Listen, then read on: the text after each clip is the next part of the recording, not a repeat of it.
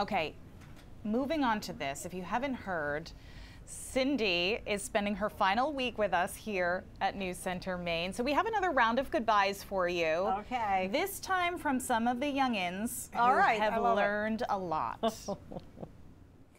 So I grew up in Maine, which meant, of course, that I grew up watching Cindy Williams. And when I was lucky enough to start working with Cindy, the #1 thing that she taught me is that it's not necessarily what you say, it's how you say it, and bring emotion into everything.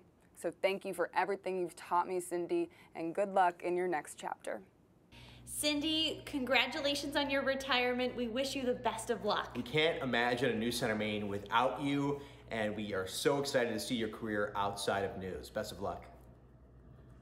Oh, you guys are gonna make me cry. It's so good to see Clay and Lindsay again, and Hannah just left, and thank you guys. I love the youngins. The youngins are awesome. And I didn't realize until someone said it to me how it feels to have somebody say I grew up watching you. And you pause for a moment because it's a very nice sentiment. It is. But in reality, it's like it just makes you feel very old, especially when they're like 45. You're like, no. But it is true. It's been so helpful for I know a lot of the young people, myself included.